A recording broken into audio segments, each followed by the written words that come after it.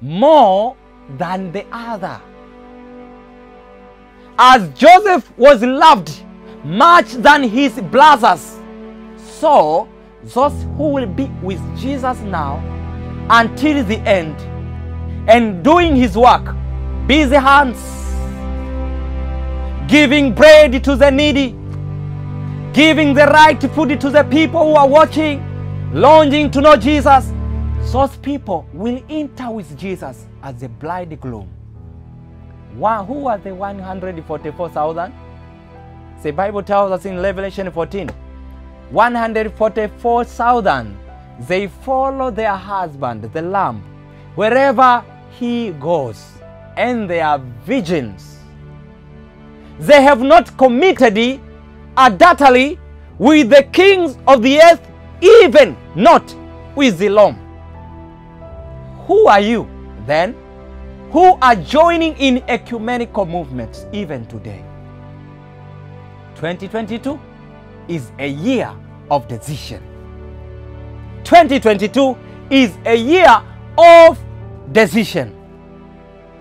The Pope says we have a 7-year Laudato Si plan, and he said there the 5 years are the years of concrete action.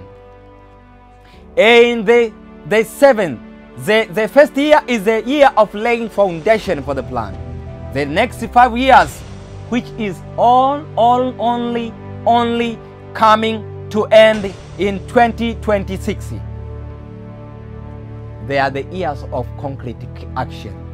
So we are living in the days and years of concrete action of the harlot, who want to take the kingdom of the earth, and also they want to prevent the right church to go with Jesus.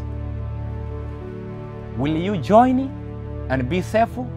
Will you have common sin with the world and still be saved? Will you be sinning commonly with the wicked and be saved? Never. What will be their common sin?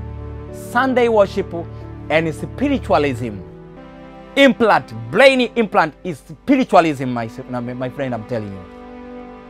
Brain control and microchips and those, all of them, that is spiritualism. Uniting humanity and animal together, that is spiritualism, my dear friend.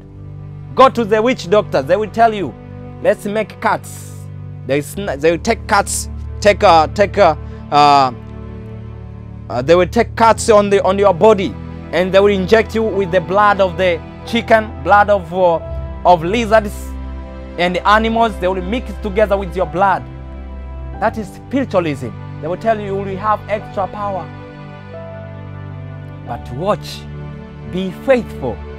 Common sin with the word will be followed with common hell. Common sin, common hell.